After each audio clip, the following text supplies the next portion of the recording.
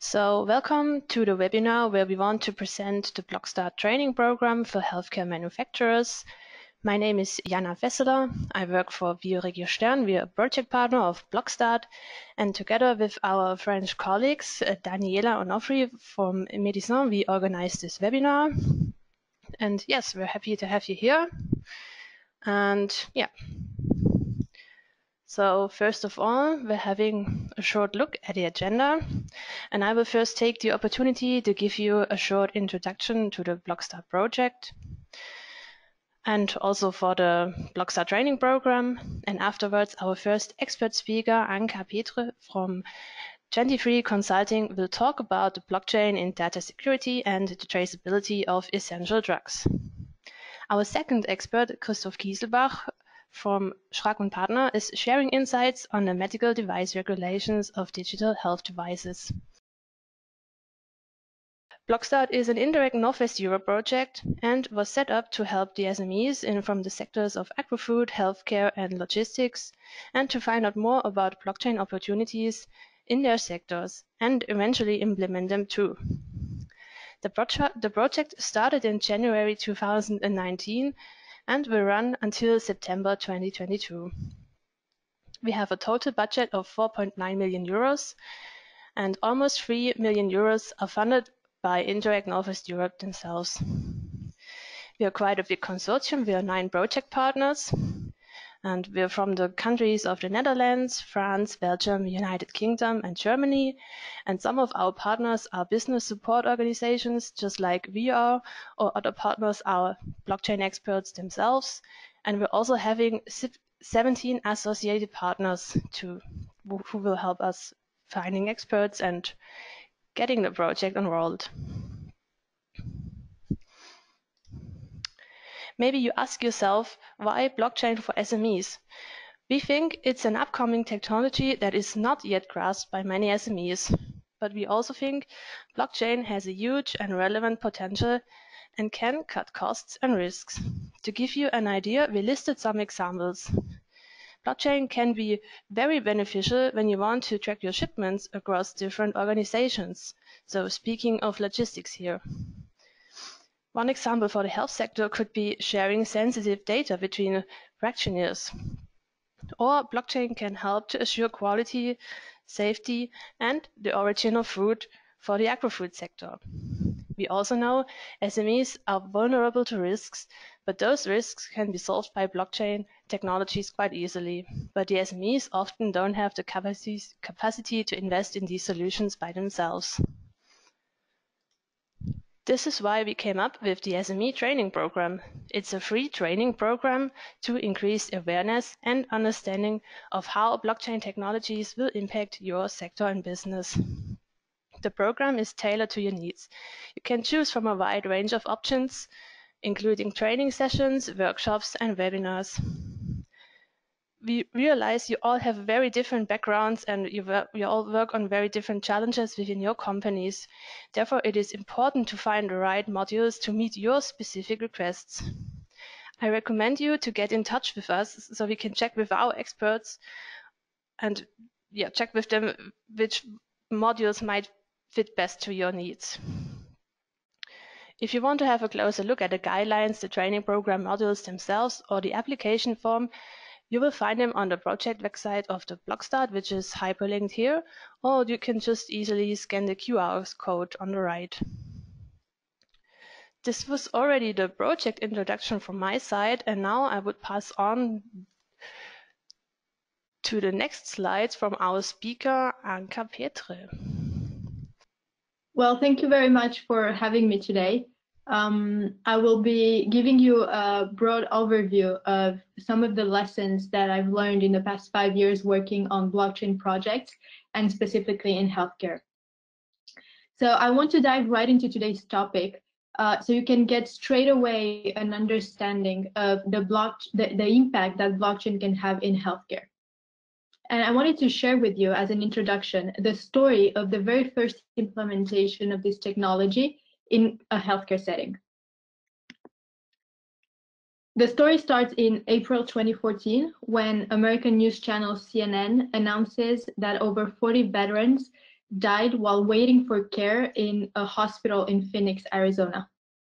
What you need to understand is that in the US, these hospitals need to attend patients in a maximum of 14 days. Patients cannot wait longer than 14 days to be taken care of. One of the stories that was really moving was that of Thomas Breen. He was a 71-year-old Navy veteran, and he was rushed to that hospital in Phoenix because he had blood in his urine and a history of cancer. At the center, his family was told that he would have to wait 7 months before being taken care of because the waiting list was so long. So he had to go back home, and the family kept on calling and calling and calling again, trying to get an appointment, but that never happened. And Thomas Breen died a couple of months later, and his death certificate later showed that he died from a bladder cancer. The history kept on repeating, and the investigation that happened revealed that the waiting lists were manipulated so that no waiting time exceeded the 14 days required by law. And this was extremely shocking for the people that read about this news. And after this revelation, what happened is that the US government, when looking for startups that could help try to come up with a solution to prevent any other hospital from manipulating waiting lists. And the solution came from a startup called Sava. And what this startup did is that they built a blockchain program that could store the waiting list so that no one could manipulate them. In this context, the reason that I'm using this example is because it's a very good example of how to correctly use blockchain in healthcare, but I guess in any other industry in general. And it really highlights what are the key success factors when working on a blockchain project. The first thing that makes blockchain a good solution in this example is that it's actually the only technology that answers to the problem. And you need to make sure when you work on a blockchain project that you are using the correct technology, you're making the correct technical choices. And I know this might sound silly, but you would be surprised by the number of people that we see using blockchain just for the sake of using blockchain and not because it's actually the best technical choice out there. So how do you know that blockchain is the correct solution? Well, you pretty much follow the decision tree that you have in front of you. And this decision tree highlights that there are two scenarios in which blockchain could be used. The first one is when there's a real need to better trust the data than if a central entity was the administrator. So if you cannot trust a central entity to administrate your data, then potentially you could use a blockchain technology. And then the second scenario is when there's a strong case for disintermediation. And that is, for example, if you make significant savings by removing middlemen. So these are pretty much the two scenarios where blockchain is really the correct tool to use. So if we go back to our story, blockchain was the correct choice for the following reasons. First of all, there was a very strong lack of trust in a single organization to manage the waiting list, and especially to ensure that no one modified those waiting lists. Second, there was a need for a shared and trusted source of data, and that was that famous waiting list. And third, there was a validated risk of data manipulation or falsification. If there's no risk of data manipulation, then maybe the data is not sensitive enough to justify using a blockchain. But then again, saying if blockchain is the right solution or not really depends on the use cases. But making sure that blockchain is the right tool is not really enough for a project to be successful. And I want to give you another example of a successful implementation of blockchain, but this time in the food industry. So this story involves mangoes. When a sanitary crisis emerges in the food industry, from what we were told, it takes several days or even weeks to find the precise source. And to try to reduce these times, Walmart and IBM collaborated on a blockchain project, which you've probably heard of under the name Food Trust. And by using blockchain, IBM and other food industry stakeholders, among which Walmart, wanted to improve traceability of their products. They also wanted to be able to act faster in case of a problem, and also avoid wasting products by only identifying those that are responsible for the problem or for the sanitary emergency. And one of the projects that IBM and Walmart developed was the traceability of mangoes. And I'll tell you straight away the results, because when I first heard of them, I thought it was pretty impressive. So from these results come from someone at IBM that gave them to us. They told us that it took Walmart only 2.2 seconds instead of 9 days to identify the provenance of the product and act in case of a problem. So you go from 9 days to 2.2 seconds, which is a massive improvement. Now, why was this project so successful, and what can we learn from it? The first thing that I believe is important is that blockchain was indeed the correct technology to solve this problem. Why? Because from what they explained to us, there was no really a consensus over a third party trusted by the whole ecosystem to take the famous role of administrator. So blockchain was really the only solution they had to ensure the integrity of the information without having to go through a third party. So it was really the most reliable and transparent way of operating. The second thing is that in order to be cost effective, a blockchain project needs to rely on digital data. What do I mean by that? In some projects, we were faced with a lot of data that was on paper. And when you have data on paper, you first need to pass it onto a digital format before being able to put it on chain. And that requires a lot of human resources, a lot of different processes, and it also increases the risk of error. Then the last thing, which is extremely important in a blockchain project, is that you need a strong initial leadership.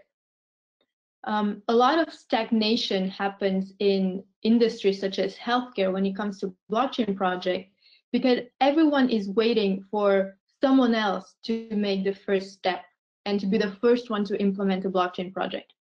Now, in the food industry, Walmart decided to take leadership over the project, and they built together with IBM this proof of concept. And once they had the proof of concept, they went to all the other partners and people they were working with, and they said, look, this is the proof of concept. We have great results. Let's join forces and let's work together. And this is how they convinced everyone. And those that weren't convinced, at the end of the day, they were just forced to use it because everyone else was using it. So you need a strong initial leadership before building a consortium and have everyone sit at the same table. Now, knowing all this, you would think that the healthcare industry has all it needs to build successful projects using blockchain. But the truth is that's not what happens. We try to understand why blockchain projects don't seem to work in healthcare. And when we try to understand why, it didn't really take much before we were able to clearly identify the problem. In fact, we really just had to look at some of the requests that our clients made to see that something was really off. And in healthcare, we had this powerful tool that we call blockchain, and a lot of companies were trying to use it as best as they could. They knew it was something that was trending, and they knew there was something that they had to use. But the problem is that they didn't know what was the problem that they were trying to solve with this tool. And I think this image is really interesting because it's just really like having a very powerful weapon and just shooting everywhere around you in the hope that at some point you will reach the target and you will win. So this is pretty much the situation that we saw happening in healthcare. Now, this doesn't mean that there are no successful projects using blockchain in healthcare. That's not what I want to say. A lot of companies are doing fantastic things, but those are really very few cases. The majority of projects have been failing in healthcare because most of the clients that we had wanted us to tell them that blockchain was the answer, but they didn't want to take the time to see what was the initial question. So in other words, they had a solution, but they didn't know what problem that solution was solving. And that was really, in our opinion, that was one of the main things that we had to solve with our clients before being able to help them develop a successful project. Now, I want to jump into another story without any transition, and you'll understand later why. I want to quote an article that I saw in the New York Times a couple of months ago, and I think that it might guide us towards what is today the problem that we will be able to solve with blockchain. Now, you probably know that changing the consumer habits in the retail industry is very hard. I mean, we all use the same toilet paper and we all purchase the same yogurt brand, so we really don't change our habits. But there are some precise moments in a person's life when our buying habits have to change. And one of those moments, if not the most important moment, is around the birth of a child. And timing at that point is essential. Birth records are usually public in most countries. So the moment a couple have a new baby, they always receive a ton of targeted material from different companies, a lot of marketing material and things like that. So it's a really crucial moment for companies. Now, American company Target knew this very well, and they looked for a way to target expecting mothers as earlier just as their second trimester, so they don't have to wait until the baby is born. And how do they do that? Just simply by analyzing buying patterns, which include things like prenatal vitamins or maternity clothes. And about a year after Target created the pregnancy prediction model, a man walked into a Target outside Minneapolis and he demanded to see the manager. He was holding in his hand coupons that were sent to his daughter, and he was very angry because those coupons were for baby things. And he yelled that his daughter got this in the mail, that she was still in high school, and that Target was encouraging her to get pregnant by sending her all these coupons. So, of course, the manager apologized, and then he called again a few days later to apologize again. And on the phone that day, the father was a bit embarrassed, and he answered, and I quote, "I had a talk with my daughter. It turns out there's been some activities in my house I haven't been completely aware of. She's due in August. I owe you an apology." Now, this story is quite funny, but when I first read the story, it really made me think about how some brands are able to collect a lot of data about us, a lot of health data, without us ever knowing. And I'm pretty sure that if I were in this situation, Target would have known about my pregnancy, even maybe before my doctors or before my family. And I'm sure I'm not the only one that's concerned about the use of my health data. In fact, the European Commission ran a survey, and 65% of participants said that they agree to share their data, their health data, only if it's used by health professionals. The use by public research organizations only convinced 21% of participants, and the rate dropped to 15% when it came to the private sector, whether it was for medical research or for commercial purposes. So it's clear that the patient's willingness to share their health data mainly depends on who uses it and how it is used. And although this problem has been around for quite some time, it really reached sort of a peak during the COVID-19 crisis when governments started talking about contact tracing applications. These apps are designed to track the people that we're in contact with, and if we ever test positive to COVID-19, they inform them that they have been exposed to a risk. And these apps appear in very different forms depending on the country, but I'm not going to get into details today about this. So the idea sounds quite good in theory, but in practice, what happened is that, especially in France, I don't know if it's the same in other countries, but it raised a lot of concerns about data privacy. And citizens don't really seem to trust their governments and or private companies to implement these kind of solutions without violating data confidentiality rules. So in the post-Snowden and post-Cambridge Analytica era, trust when it comes to the secondary use of data seems to be broken. So these solutions don't use any blockchain. And I have to be honest, I'm not even sure that using blockchain here would be the right thing to do. Because it seems to me, but I could be mistaken, that mistrust is also strongly linked to misinformation and also lack of education about the technology in general that is used in those applications. So this lack of education and information is not something blockchain can address. However, blockchain can create a stronger control over access to our personal data, and this is precisely what a project called My Health, My Data has spent the past couple of years developing.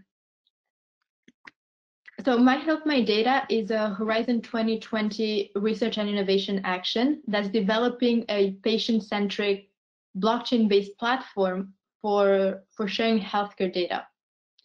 And the goal of this platform is, I quote from what they say, to be the first open biomedical information network centered on the connection between organizations and individuals. In other words, they are doing two main different things. First of all, they're encouraging hospitals to start making anonymized data available for open research. And on the other hand, they're also prompting citizens to become the ultimate owners and controllers over their data. And to do so, they've developed a bunch of different tools, but one of them is a dynamic consent that is powered by smart contracts and that enables the user to either allow or deny access to their data depending on how it's used. So this really answers to that problem of who has access to my data and how is it used, because the patient ultimately has control over that data. During the COVID-19 crisis, another blockchain use case emerged as part of a consortium between 3 European countries: Wartime, which is known for their work they've done in Estonia, Open Health, and SIGPA. And this project involves the creation of an immunity passport that could be used after the lockdown. And the purpose of this immunity passport is to assist the real-time management of the different immune status of the population. So, for instance, it could give public authorities the possibility to secure access to sensitive locations such as schools or nursing homes, and also make it possible to monitor in real time the acquisition of what we call herd immunity or mass immunity.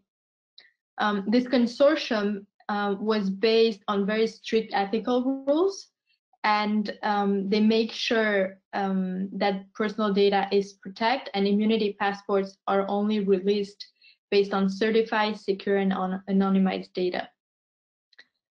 Now, I want to get back to our initial problem regarding the health industry that's struggling to find the appropriate problems to address with blockchain.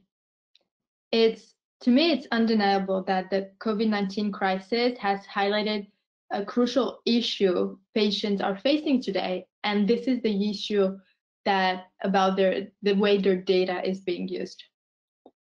Blockchain is also undeniably an appropriate solution to address this need, but I don't think it would ever be enough. From working over 5 years in this area, we have come to realize that there is no such thing as a blockchain project.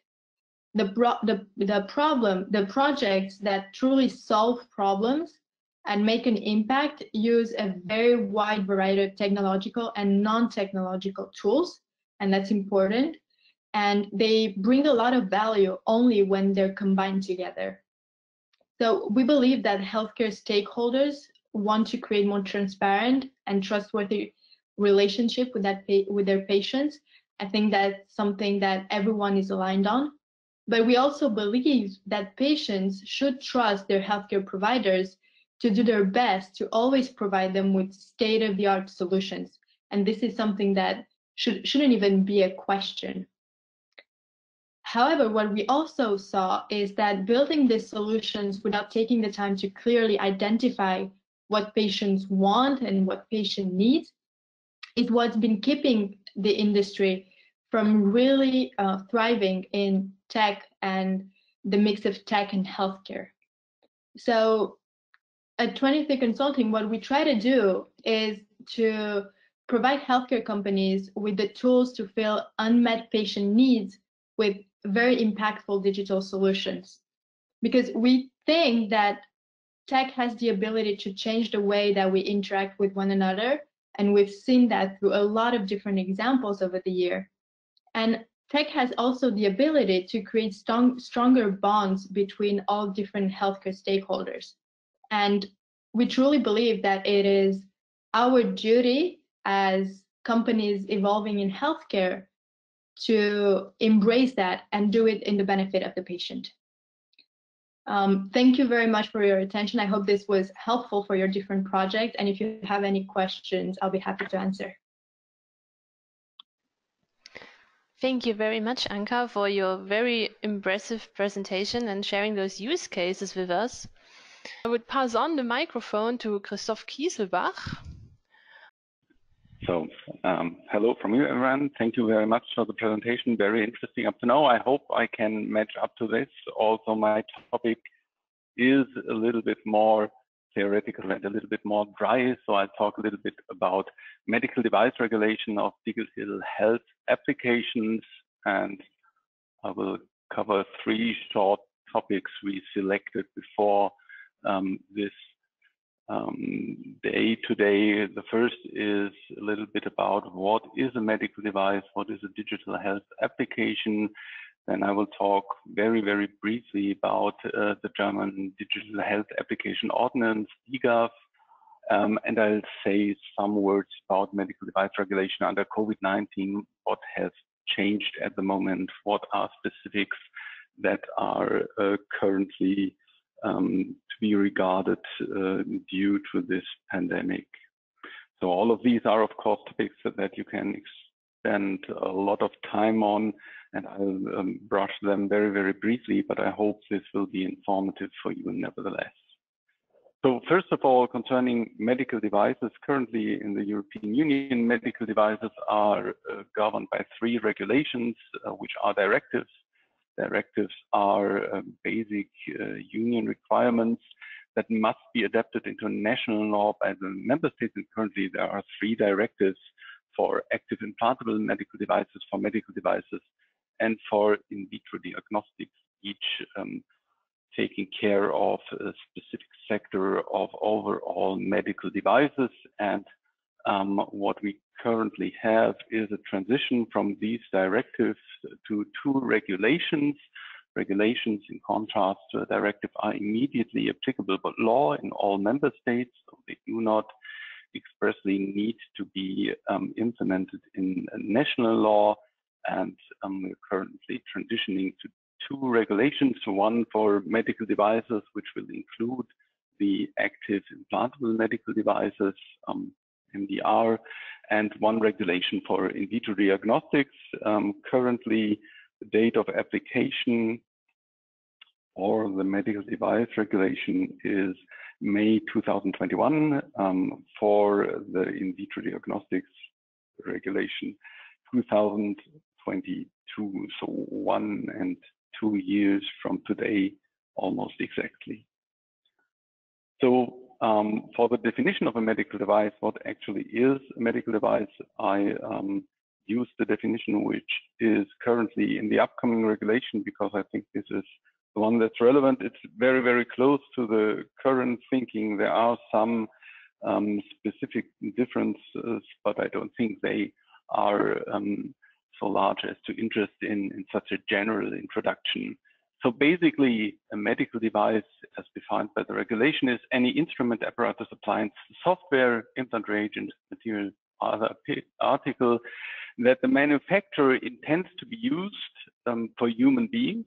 So there are no medical devices for animals, always for human beings, for one or more of these specific medical purposes. So purpose must be a specific medical one, and then there are lists of possible purposes, diagnostic, prevention, and so on for diseases, the same for injuries or disabilities, then the investigation, replacement or modification of anatomy or physiological or pathological issues or states, and providing information by means of in vitro examination.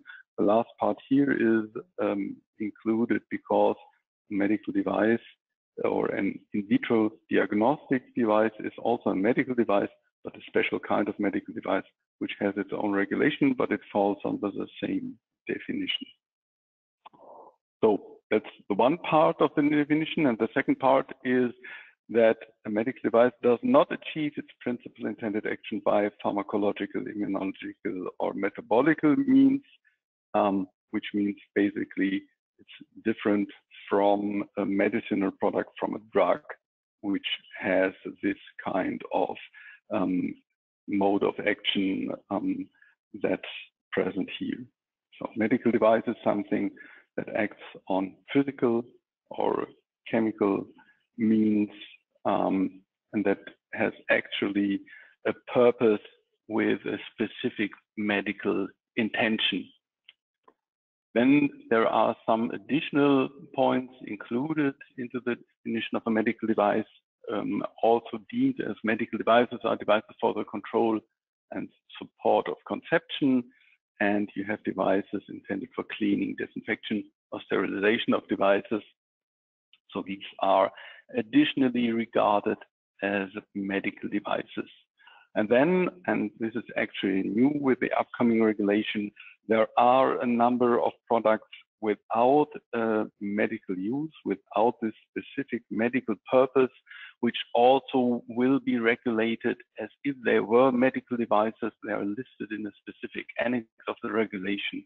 And these covers, for example, cosmetic contact lenses, certain cosmetic implants, fillings, cosmetic lasers, so a specific kind of product, which is actually regulated as a medical device, although it does not have a medical purpose. What does this mean for software? Well, the first thing obviously is that software can be a medical device. It was explicitly listed within the definition of a medical device. As with all other medical devices, the decision is mainly based on the intended purpose. For software, you can assume that it usually won't have pharmacological, immunological, or metabolic way of action. So basically the intended purpose stated by the manufacturer, the one responsible for placing the device on the market, actually is the thing that's important and that makes the decision whether a software is a medical device or not. So it needs a medical purpose, a specific medical purpose. And this intended use is defined by the manufacturer in the documentation, for example, in the instruction for use, but also in something like marketing claims. That's something that needs to be regarded, that it's not only something that is to be found in a theoretical documentation and you can market your device however you want to, but if as a manufacturer you make certain marketing claims, this influences and expresses the intended use you apply to this device.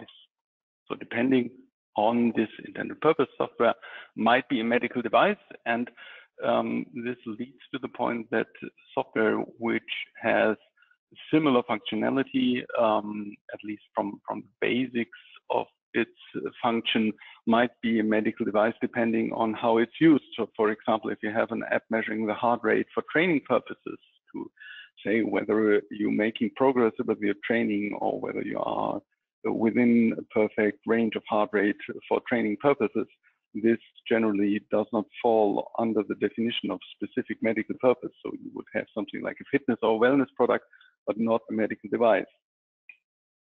If this app is measuring the heart rate for diagnostic purposes, for example, for the detection of arrhythmia, then obviously this app does perform some diagnostic action, something like data analysis for the means of presenting some data or some information on your actual physiological state, and this would make the app a medical device. Of course, things are never as easy as this, so there are a lot of borderline cases that are possible at the moment with regard to the regulation. There is a specific guidance which defines a little bit more what questions need to be addressed to find out whether a software actually is governed by the regulation and is a medical device or not.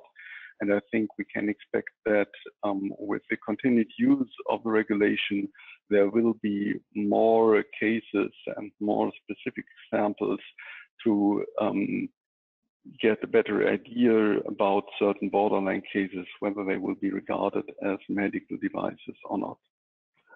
What is the consequence if you have a medical device? Well, medical devices is a highly regulated area, and to put a medical device on the market, you must perform something called a conformity assessment procedure.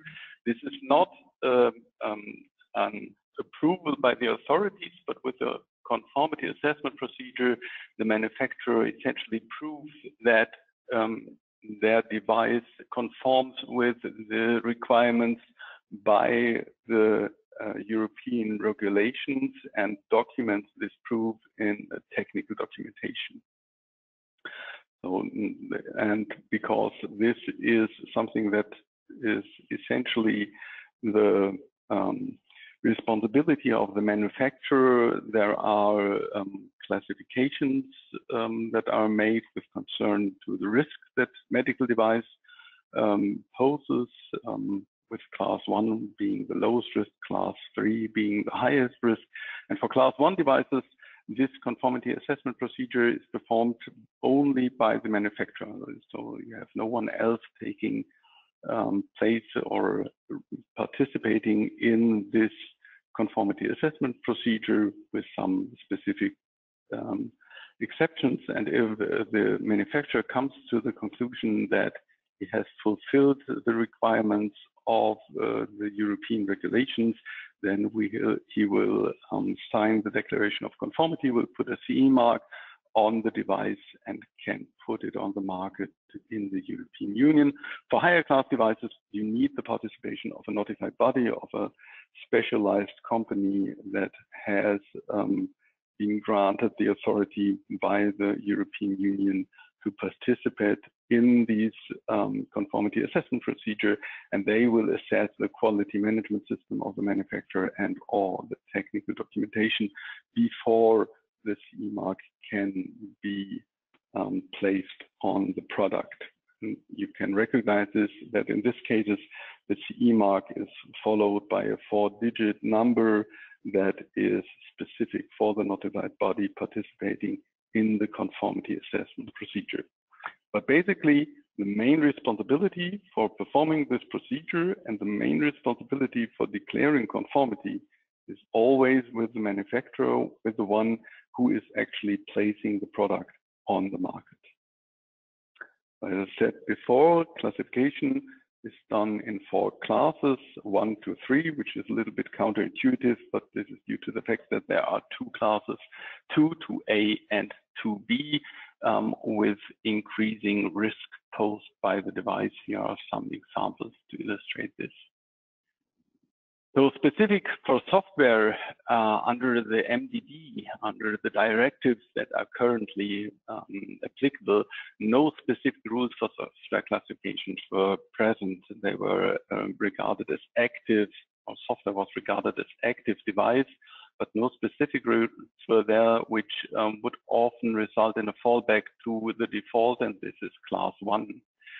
Under MDR, there is a specific rule for software, which possible classifications from class 1 to class 3. And one sub-rule there, according at least to the guidance, is generally applicable to software. And this sub-rule results in class 2A. And if you look at the examples in the guidance, there's only one example where a software would be class 1. This would be software and app intended to support conception. This is something that can be regarded as a medical device according to a specific part of the definition, but that's not something that is a specific medical purpose. So there seem to be a lot of restrictions here.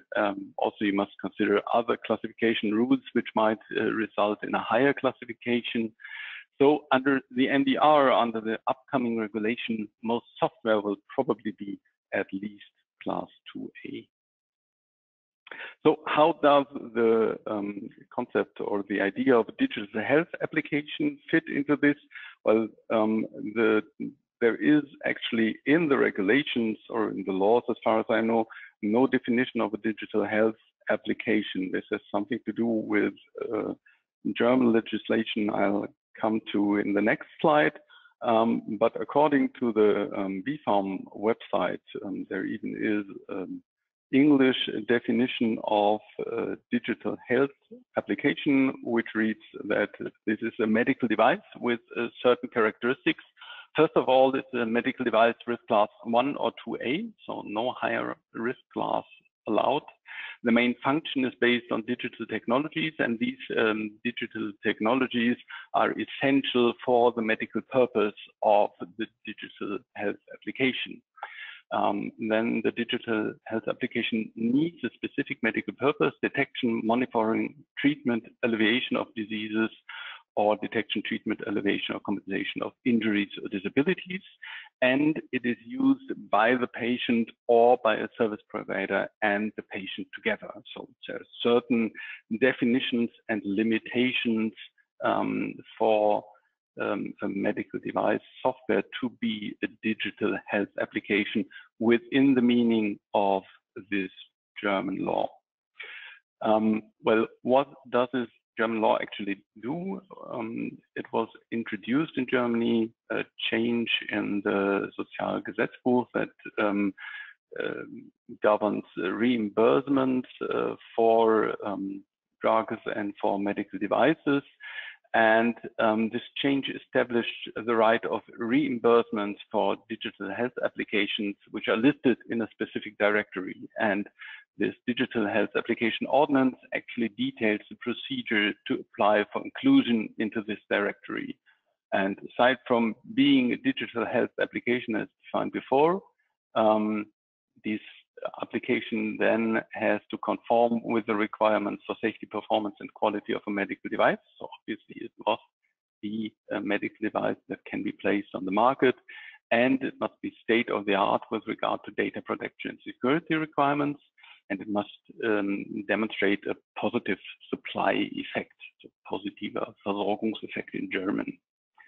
So if you look at this, then the digital health application in this setting is a specific kind of medical device, and the laws in Germany to acquire certain reimbursement possibilities include additional requirements to the medical device regulations. They do not replace them, but you need to first follow medical device regulations, and then as an add-on to get the right to reimbursement to be included into this list, there are additional requirements you need to show under the respective regulations in Germany.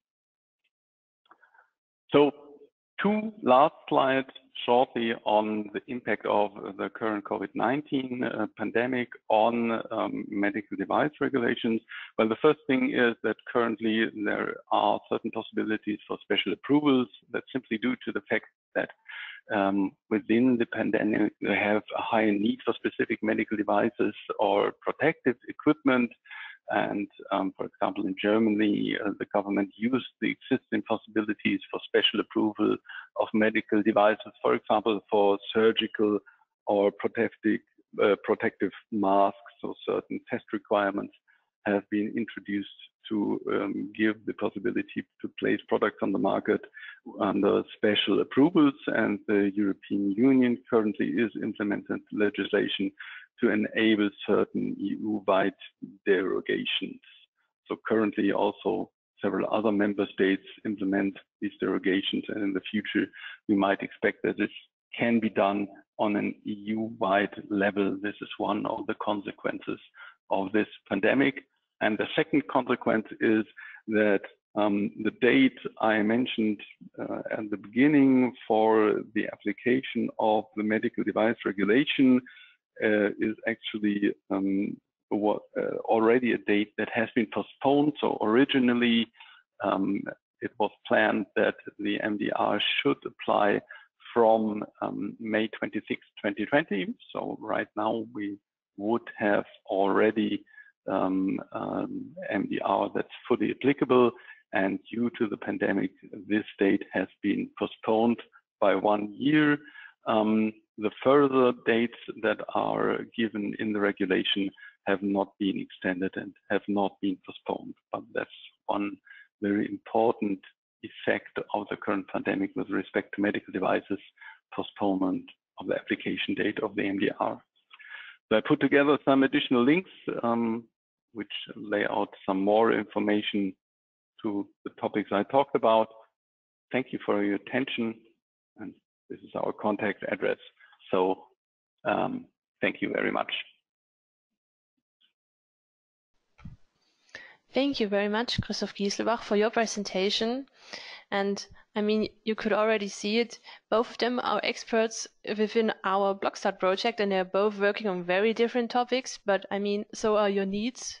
So if you think you could work very well with them, one of them or both of them, within one of the modules within our Blockstart training program, so feel free to contact them or us and apply for a voucher.